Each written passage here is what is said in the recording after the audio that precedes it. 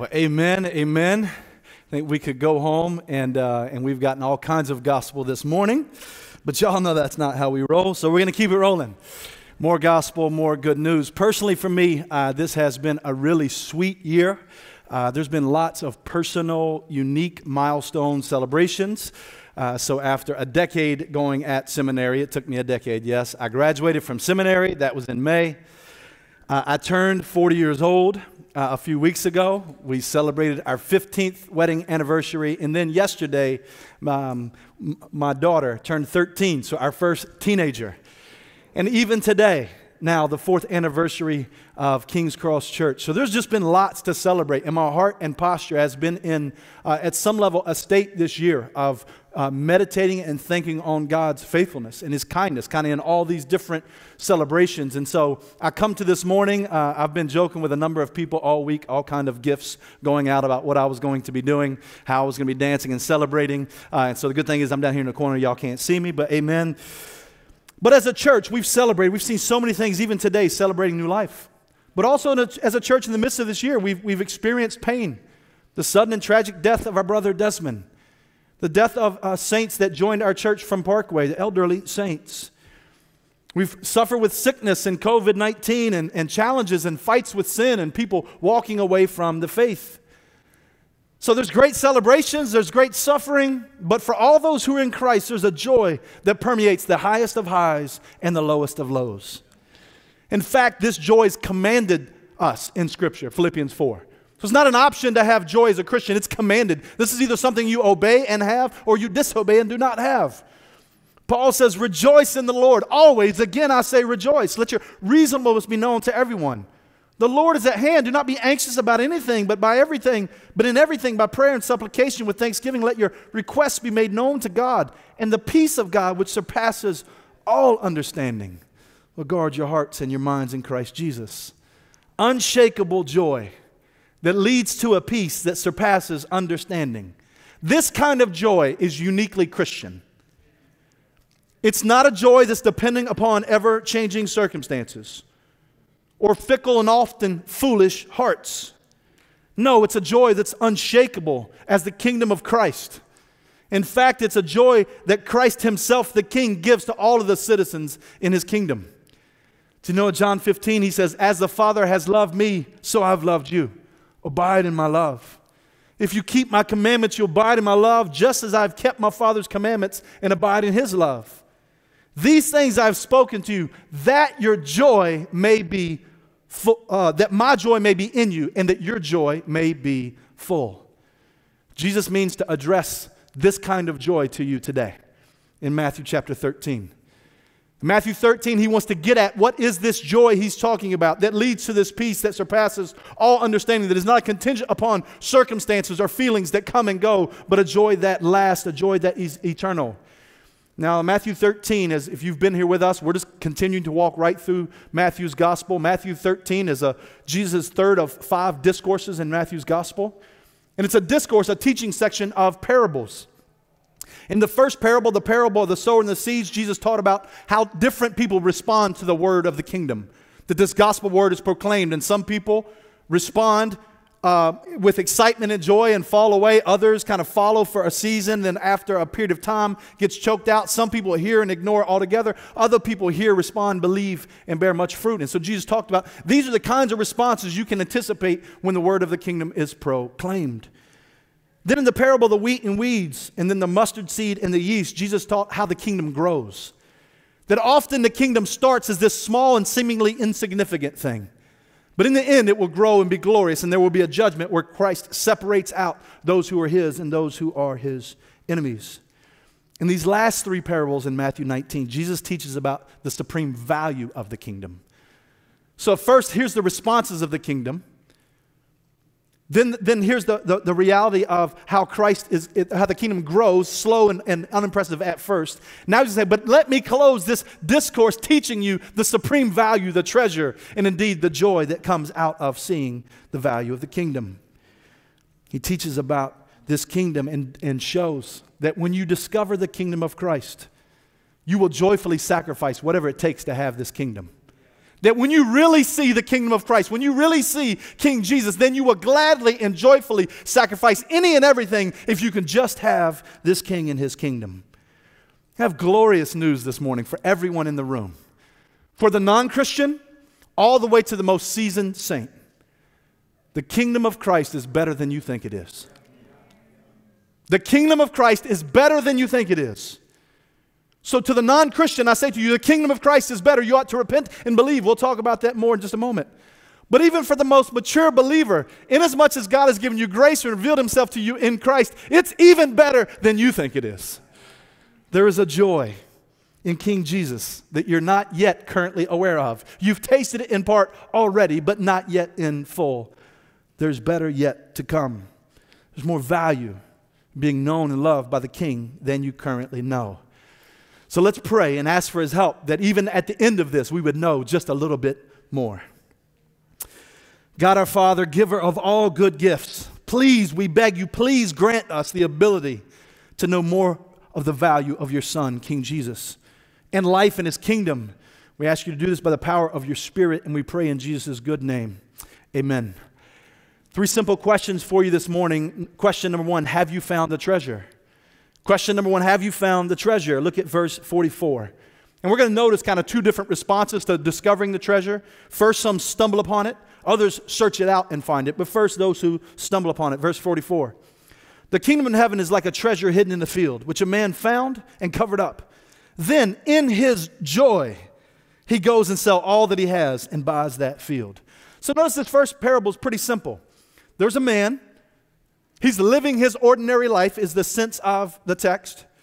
And he stumbles upon this treasure hidden in the field. So he's not looking for a treasure. He's about his ordinary life. And suddenly he trips and falls and looks down, and there's a treasure hidden in the field that he realizes, oh my goodness, this treasure is worth more than all the treasures I have combined and put together all in total. And so he just stumbles upon this treasure.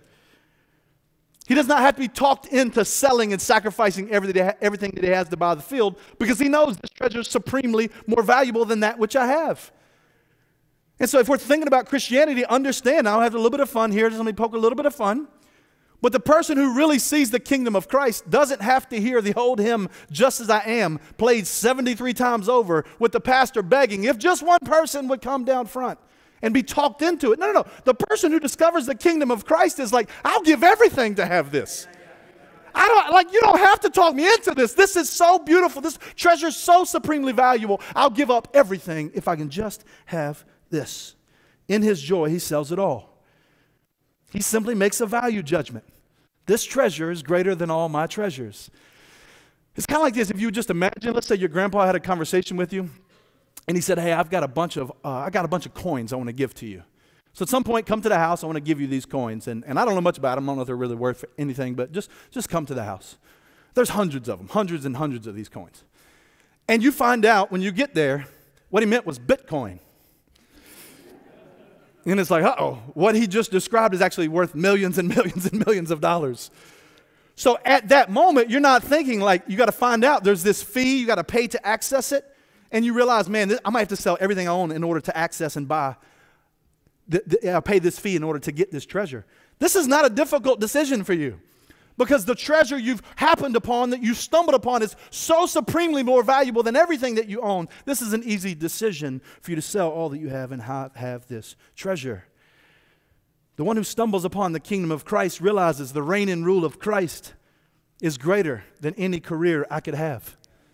The one who stumbles upon the kingdom of Christ realizes that knowing Christ is greater, even worth more than my precious children. The kingdom of Christ is worth more than all the material possessions I could pile up in this life. It's just better. So this man stumbles upon the treasure, realizes there's no greater treasure, and therefore no greater joy. This next person, next parable, verse 45, though, is searching it out. So this is not a, whoops, look what I found.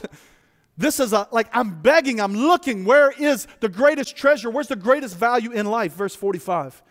Again, the kingdom of heaven is like a merchant in search of fine pearls, who, finding one pearl of great value, went and sold all that he had and bought it. The second person, again, is on a search. He's an expert on pearls. He's an expert on these kinds of treasures. And he's saying, I want to find the best pearl, the most precious pearl, the most valuable pearl. And upon finding that pearl, is willing to sell everything else, including his other pearls, in order to have this one of supreme value, this one precious pearl. One of the reasons I worked for 7 years right out of college in campus ministry. And that even to this day, if I get any chance to talk to college students, I never turn that down. I get to go and speak at a conference over New Year's, and Jonathan will lead music there. One of the reasons I always say yes to this is because this parable reminds me of college students. They're searching for life. They're in that season of life where it's like, I'm looking. I'm going to find out, like I will look in intellectual things. I'll look in the party scene. I'll look in the sexual scene. I'm going to look in I'm just searching. I'm trying to find that which is worth living for. What's the greatest thing in life I should give the rest of my life to? The student is looking for that. They're like this man in search of a great pearl. And one of the other things I love about college ministry and reaching out to college students is when they find this pearl of great price, they're willing to sell everything to have it. Just like this man. Why? Why is this the case? Why is this? What is Jesus teaching us? Whether you stumble upon the kingdom or you search it and find it, why is this so valuable? Why is it, as one scholar said, there's something about the kingdom of heaven which makes extravagant action the only appropriate response? Extravagant action. So again, if you're like you don't get it, you haven't seen it correctly. You haven't seen it truly. No, this kingdom demands a massive response, that this is the greatest treasure ever. Why? Think about some of the things that we've studied through Matthew that we've seen in Christ. Why is he so precious? Think about his teaching. Think about how he teaches in such a way that cuts your heart open and reveals and shows it to you. Here's what's really going on inside of your heart. Here are the motives underneath all of your actions. How he can teach and expose both the religious and the irreligious, the moral and the immoral, and show that both are guilty apart from God. How in the Sermon on the Mount he can teach in such a way that explodes the minds of all the scribes and the Pharisees who think they're righteous and got it all together. But then he's saying, look, you're not even in the ballpark of right and all together. Think of his teaching. Think of his wisdom. There's no one like Christ. Proverbs 4:2 tells us, buy truth and do not sell it. Buy wisdom and instruction and understanding. So the wisdom of Proverbs says, buy truth and don't sell it. So this is not one of those things you keep trading and selling to get a more precious value. He said, no, once you get this, don't sell that one, keep that one. And how about the wisdom of Christ? He's taught in such a way that even his enemies are like, nobody teaches like this man. So one of the great values of the kingdom of Christ is he's got a wisdom no one else have. He indeed is wisdom in the flesh. But also think about the value of Christ in his kingdom and his authority over disease, demons, and death, Matthew chapter 8 and 9. We saw him demonstrate, Matthew put together these miracles, these healings. The deaf and the blind and the mute, the bleeding woman, the one possessed by a whole legion of demons cast into a herd of pigs. So he's demonstrated and flexed that he's a king over all things, that when he speaks, demons must listen. When he speaks, disease must obey. When he speaks, everything must listen to his voice. He's got that kind of power. So he's got this kind of wisdom, and then he's got a power that can save and deliver you from anything, literally anything. Everything must bow the knee to King Jesus, everything in creation. So the value is this is the one who's in charge of all. Think about his company. So why is this kingdom so valuable? Well, because of the wisdom of Christ, but also because of the power of Christ, but also because of the company of Christ. Think of who he spent his time with. Tax collectors and sinners, prostitutes, outcasts of society, those who realize they don't have it all together, such that the religious people would look at Jesus and ask his disciples, why does your teacher eat with people such as these? And Jesus would respond and let them know, because sick people know they need a doctor. I came not to call righteous, but the sinners to repentance. He demonstrated he's got a mercy and a kindness that's unlike any other. So he's got the power of God, and yet he's got a gentle mercy and kindness that's come to me, all who are weary and heavy laden. I'll give you rest from gentle and lowly of heart. Bring your burdens to this God. Why is the kingdom so valuable? Because one with so much power would be so compassionate and so kind. One who should come crush us is the one who came to be crushed for us. This Christ, this mercy, think of the kind of people he spends his time loving on. Those who the religious would judge as problematic. He's gentle and lowly with sinners and sufferers, those who have diseases, those who have demons, those who have the worst sickness of all called sin. He's gentle and lowly and says, bring your burdens to me. Think about this. Why is the kingdom so valuable? Why is the king so valuable? The one who ought to judge you instead lavishes you with riches of his mercy and love and makes you citizens, even co-heirs in his kingdom. What kind of king would live like this? Only the one who's the true Son of God. And that's what makes his disciples be willing to make the great sacrifices, to sell all. Think about his disciples. He said to them, if you're going to be my disciple, you got to be willing to walk away from all relationships. The one dude's like, hold up, let me go bury my father. Nope. Let the dead bury their dead. You follow me. One's like, hold on, let me get my home in order. Let me get things like, Jesus like, I got nowhere to lay my head, nowhere to rest. I'm homeless, but if you want to follow me, come follow me. I got to be more important than your family. I got to be more important than your home. You got to be willing to make these sacrifices. And these disciples were willing to walk away from the relationships and then find out over in chapter 12, verse 49, that he gives new family. When he said, these are my brothers and sisters. So be willing to leave every relationship behind. Any relationship that prevents you from following King Jesus is a relationship that means to harm you. He says, leave it all behind and come follow me and I'll give you a new family. Leave your home behind and I will go to my Father's house to prepare a place for you. So you can be homeless in this life because you got a home in the one that matters forever. So he makes these calls. You see this kingdom and you're like, I am willing to give up any and everything, any and every relationship, any and every possession I have. Willing to walk away from earthly riches because I know they rust. In the end, I can't take any of it with me. To live for money is such a foolish errand. You won't take a dime with you to eternity. That's what Jesus teaches. No, store up treasures in heaven. That's where you should live for treasures. It's not wrong to live for treasures. Don't live for the foolish ones that go away. Live for the eternal ones that you enjoy forever. This is why his disciples are willing to walk away from safety and security and comfort. Because you see this king and his kingdom and you have a joy, a resurrection joy. You're willing to be unsafe because you know on the other side of death there is safety if you're in Christ. Do you know that after Christ resurrects, the women go to the tomb, they find the angel, and they're scared at first, and the angel calms them down and responds to them and says, Matthew 28, verse 6, he's not here, for he has risen, as he said. Come see the place where he lay. Then go quickly and tell his disciples that he's risen from the dead, and behold, he's going before you to Galilee. There you will see him. See, I've told you. They departed quickly from the tomb with fear and what? Great joy, and ran to tell his disciples. So when we see the kingdom, we understand this. Jesus has a resurrection joy. That he went up to the person who was dead in Matthew 8:9 that we saw and raised her from dead. And that he can raise us from the dead spiritually, and that sure as we raised spiritually, we will be raised eternally and physically. This is the great treasure of the kingdom. Do you have this treasure? Have you seen the glory of Christ the King? And what it looks like to walk with him and live in this kingdom? We should be asking and concerned about, am I qualified to have this treasure? That should be the next kind of question in your mind is, if this treasure is that beautiful that people be willing to sell everything to have it, am I qualified, or better yet, unqualified? Are you unqualified for such a treasure? I'll explain in just a minute. Verse 47. Again, the kingdom of heaven is like a net that was thrown into the sea and gathered fish of every kind. When it was full, men drew it ashore and sat down and sorted the good into containers, but threw away the bad. So it will be at the end of the age. The angels will come out, separate the evil from the righteous, and throw them into the fiery furnace. In that place there will be weeping and gnashing of teeth.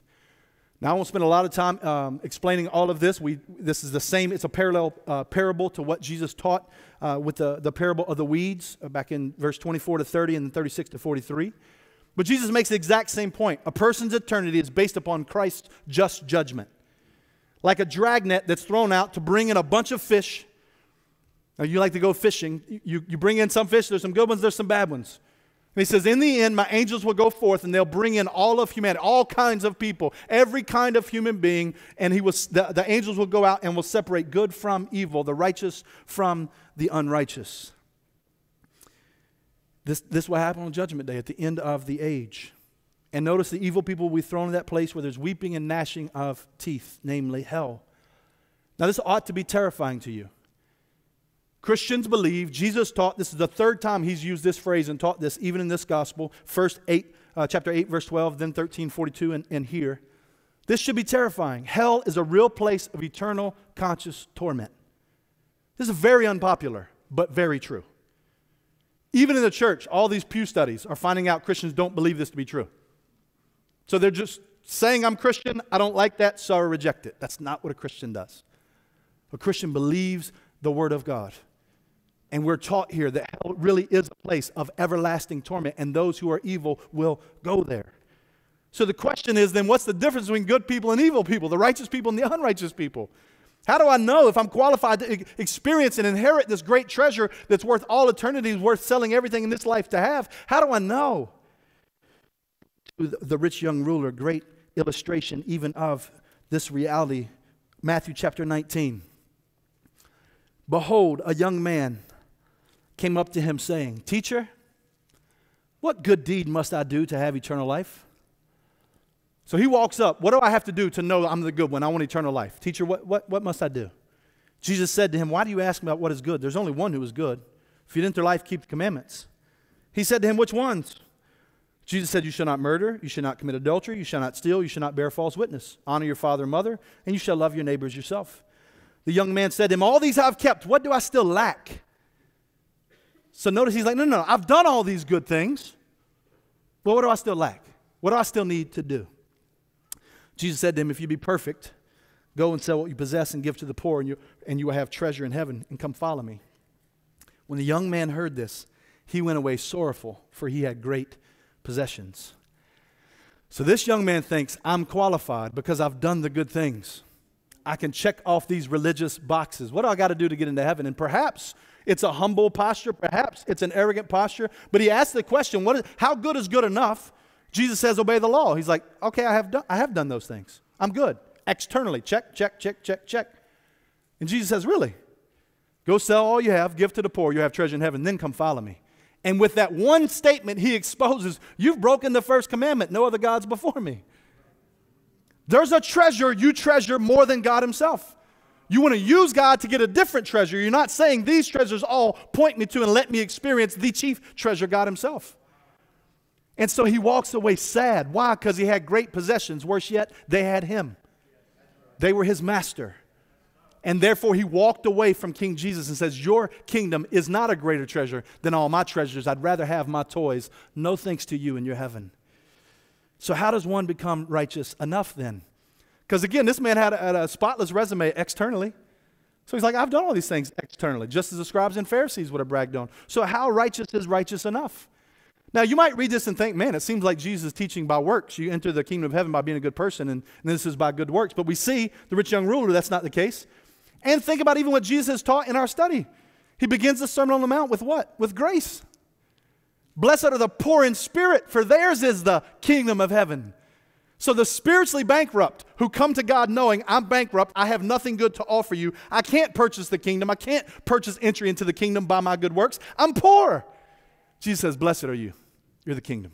He says, blessed are those who hunger and thirst for righteousness in Matthew chapter 5, verse 6. Not those who have their righteousness, but they're hungry, they're thirsty for it. They're coming, they're saying, God, I want to be righteous. I want to follow you, but I'm poor, I'm broke, I'm sinful, I'm hopeless. I have no hope. God, do you have something for me? We don't become righteous enough by our own effort or righteousness.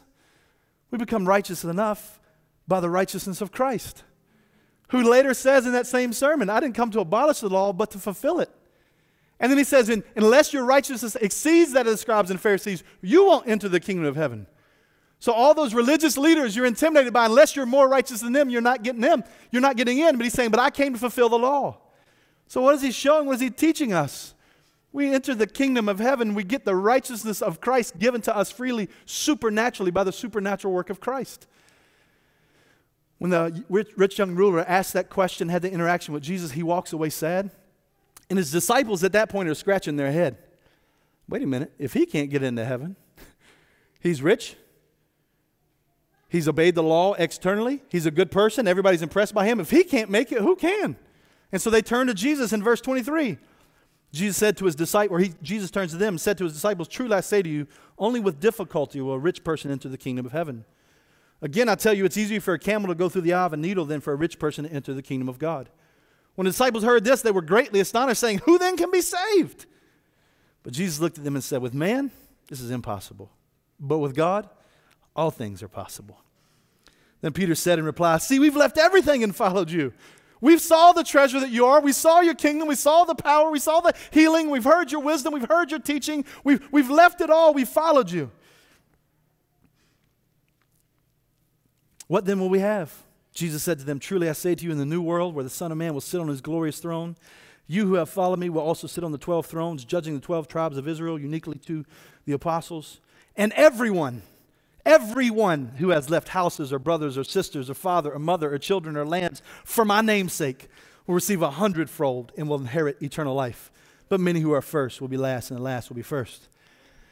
See, we see in Christ there's a supernatural work that must be done for us to have the righteousness required to enter the kingdom of heaven, even to be able to see the glorious grace and riches of the kingdom of heaven. And that's what the cross of Christ is about. This supernatural power is that Christ himself would fulfill the law on our behalf, in our place, and then he would climb on the cross and die for our sin. And on the third day, resurrect. So, brothers and sisters, the cross of Christ is the fountain of greater joy now and forever. It's the cross of Christ where he paid the penalty we owed and where he distributes and gives forth the righteous record of his own. And now we can buy this treasure for free. Come, all who are weary and heavy laden. So are you qualified for this treasure? Only if you realize you're unqualified. You're only qualified if you realize I'm unqualified, but Christ is qualified, and he died for my unqualifiedness, and he rose so that he might give me his qualifiedness. So I'm unqualified, but he's qualified.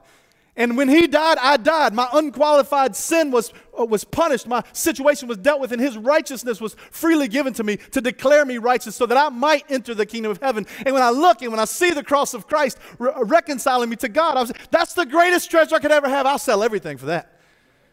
Happy to sell everything for that. Because if I can have God, and I have him by grace alone through the finished work of Christ, what can man do to me?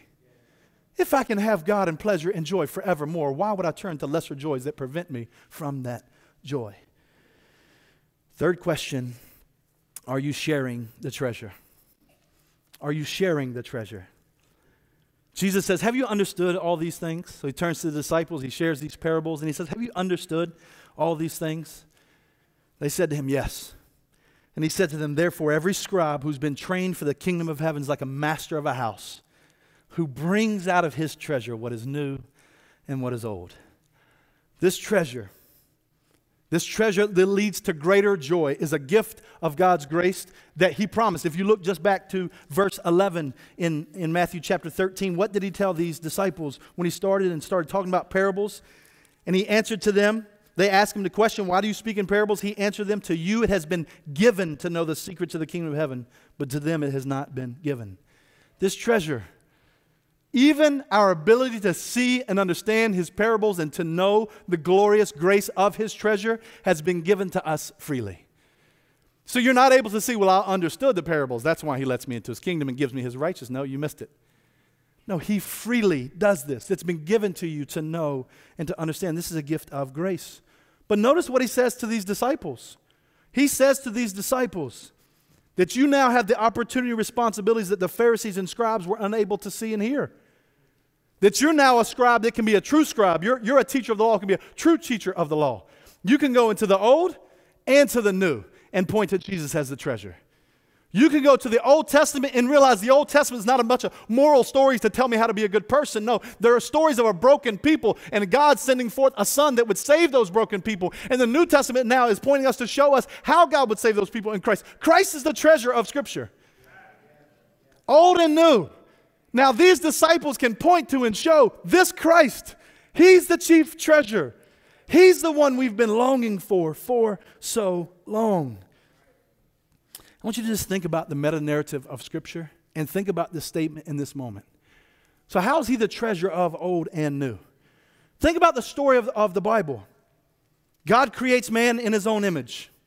Out of the overflow of triune fellowship, he makes man in his image. God didn't create us because he was lonely and needed somebody to hang out with. The triune fellowship of God is so rich, there was no lack. But it overflowed into creating man in his image. Man and male and female, he created them in his own image. Creates man. And he decides, or he creates them and he reigns and rules perfectly over them in the garden. He places them in paradise. No pain, only pleasure. He literally gives the world to them to reign and rule as kings and queens underneath his reign and rule. He says, no, you're going to reflect me. You're going to image forth me by reigning and ruling over this creation. So you're going to point to who I am and my good and reign and rule. And when you do that, it's going to show forth uniquely that you're created in my image. No pain, only pleasure. He merely forbids them to eat from the forbidden tree. And he tells them why. Genesis 2:15. The Lord God took the man and put him in the garden of Eden to work it and keep it. And the Lord God commanded the man, saying, you may surely eat of every tree of the garden, but of the tree of knowledge of good and evil you shall not eat of it. For in the day that you eat of it, you shall surely die. So notice what we see. The reign and rule of God over mankind leads to perfect life. Rejection of his reign and rule leads to death. So then, no, submit to my reign and rule. Submit to my kingliness. Submit to my authority, and you have life. Reject my reign and rule and my authority, and then you have death. So don't eat the forbidden tree. Because the forbidden tree will lead to your death. And I'm good, and my reign and rule is good. But then Satan tempts Adam and Eve. And how does he do it? How does Satan tempt Adam and Eve? He gets them to pit their reign and rule against God's reign and rule. Instead of seeing the very reign and rule that leads to my life in paradise and flourishing, let me think about if I could compete and have my own reign and rule. Genesis 3, verse 4. The serpent said to the woman, you will not surely die, for God knows when you eat of it, your eyes will be open and you'll be like God, knowing good and evil. But again, they're already like God, made in his image. And they know good and evil, at least in part. Good, obey the reign and rule of God and live. Evil, disobey the reign and rule of God and die. They at least know in part. So when the woman saw the tree was good for food, it was a delight to the eyes, the tree was desired to make one wise, she took of its fruit and ate. She also gave some to her husband who was with her. He ate. The eyes of both were open, and they knew they were naked. They sewed fig leaves together and made themselves loincloths.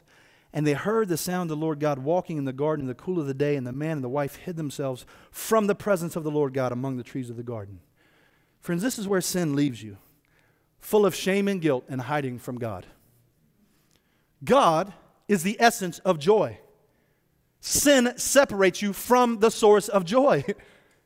This is why even now when you sin, there's joy there for a minute, but it goes away and it's replaced by shame and guilt. Like it's not a joy that lasts. Because sin separates you from God and means to kill you and end you and destroy you. That's why your sin never ultimately leads to your good, but always to your bad. And so God brings forth his just judgment. He tells the woman, here are your curses. The men, here are your curses. As a result, here's my just judgment on your rebellion. He tells Satan, no, there's a battle coming. So the seed of the serpent, the seed of the woman will collide at some point. And the seed of the woman will crush the serpent's head. This curse that's come into this world will be reversed. It will be crushed. Then God makes a covenant with Abraham, promises to make him a great nation through the continued seed of the woman. The seed is traced through Abraham and Isaac and Jacob and Joseph and Moses. It's taught through the prophets. It's governed and overseen by the kings. Israel wanders around in the desert, groaning underneath this curse, longing for the promised land. God continues speaking through the prophets. He continues reigning through the kings. He makes sacrifices of atonement through the priests. And then through Isaiah, God promises, for to us a child is born. To us a son is given, and the government shall be upon his shoulder, and his name shall be called Wonderful Counselor, Mighty God, Everlasting Father, Prince of Peace. Of the increase of his government and of peace there'll be no end on the throne of David and over his kingdom, to establish and uphold it with justice and righteousness from this time forth forevermore. The zeal of the Lord of hosts will do this. And then 700 plus years later, Matthew chapter 1, verse 17. So all generations from Abraham to David, and from David to Babylon, and from Babylon to Christ, 14 generations. And have we not watched Matthew over and over again say, Christ fulfilled Scripture, Christ fulfilled Scripture, Christ fulfilled Scripture? Has Jesus not stepped on the scene and said, I'm greater than the temple. I'm greater than the prophet Jonah. I'm greater than King Solomon. Do you see why earlier in this chapter Jesus told the disciples, blessed are your eyes for they see and your ears for they hear. For truly I say to you, many prophets and righteous people long to see what you see, did not see it, hear what you hear, and did not hear it. Jesus reverses the curse. In creation, man was in perfect relationship with the essence of joy, God. In fall, man was separated from God in the fullness of his joy. In redemption, Jesus is restoring the reign and rule of God over his people, reconciling them to God himself, meaning reconciling you to joy. So for those searching for the great treasure, like John the Baptist, you want to sell out once you see that kingdom. For those like these disciples who stumble over this great treasure, you see it, you're willing to sell out to follow King Jesus. Why? Because there's no greater treasure than right relationship with the King. He's the essence of joy. This is why the Apostle Paul lets you know, I count it gain. Whatever gain I had, I count it as loss for the sake of Christ. Why? Because he's a greater treasure. He's a greater joy. He's what the Old Testament, New Testament is showing you. Christ Jesus, he's the treasure, he's the joy, he's who you long for. So as we wrap up, do you realize that your greatest joy is in submitting to the reign and rule of Christ? That's where your greatest joy is found. The happiest you that will ever exist is the you submitting to the reign and rule of Christ. And your unhappiness is due to your rejection of the reign and rule of God. Now, this does not mean that after conversion, everything is easy. Christ promises us that we will suffer for his name's sake. But again, as we started, there'll be a joy that transcends the high highs and the low lows. A joy that leads to a peace that passes all understanding. And we have this treasure. So brothers and sisters, we can't keep it in the storehouse of our hearts. We must give it away. We must go into these treasures and we must show and share these treasures. To be a Christian is to delight in God. That's not just something we say. It's not something I invented. It's just Bible. Christians love God. We delight in him. He's our chief treasure and joy. So then to be in a Christian church is to say, I'm going to disciple you. I'm going to encourage you. You disciple, encourage me to find more delight in God. Let's go investigate the treasure. Let's go turn around every diamond and look at it from every angle and every passage of Scripture, old and new. Let's encourage one another to find our joy in Christ and flee from sin and flee to joy and flee from sin and flee to joy again and again and again in Christ. And then we got to declare this. Your evangelism ought to be motivated because you found a treasure chest of holy joy that you can now take to suffering sinners who once like you had no joy that would satisfy. And you can introduce them to this great God. A few applications, preachers and teachers of God's word. Dig, search, find, and show Jesus. Every page of Scripture. Back out far enough, see the story, point to Christ. But all of you, if you're in the kingdom of Christ, you are rich with joy. And you can say that even in your worst moment when you're lamenting and weeping with grief. I'm rich in joy because I know my joy is forever. So go make the world a better place by sharing the riches of the King and his kingdom. Go give greater joy, and as you do that, experience greater joy. King's Cross, know that we'll be doing this a few ways practically. Rachel and I got to go down to Puerto Rico and see a lot of, we got to tour the island and see a bunch of church planting work going on in Puerto Rico. Excited about some partnerships we're going to be building there, and Lord willing, getting on planes and taking you to join in some of that work. There's multiple conversations I'm having about some of the first kind of King's Cross church plants. So we're praying and begging and pleading, and there's some serious conversations beginning to happen. Why? Because we want this joy to go out. We've got this treasure chest of holy joy. We want to share it with the world. We want to do that through adoption and foster care. So at the end of the service, we'll have a few announcements to hear. How can we share this treasure chest of holy joy with the least of these, with those the most vulnerable? We're going to hear tonight, I would invite all of you to come back for our Sunday evening prayer service. We're going to hear about some church revitalization work in Portugal and hear from our brother Tiago about the work he's doing there. But in conclusion, notice there's three types of people. Those who stumble upon this treasure, those who search for this treasure and find it, and then those who will suffer eternally for rejecting it.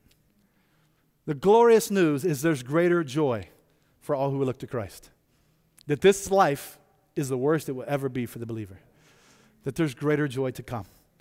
The terrifying news is you can reject that, be unsatisfied by lesser joys, and then suffer forever. So we would just plead with you. Turn to Christ. Turn to him as your chief treasure. If you've got any questions about how to do that, we want to help you. But for all sufferers and sinners who come to Christ, there's greater joy. No matter your current circumstances or current feelings, there's going to be glory. There's going to be glory.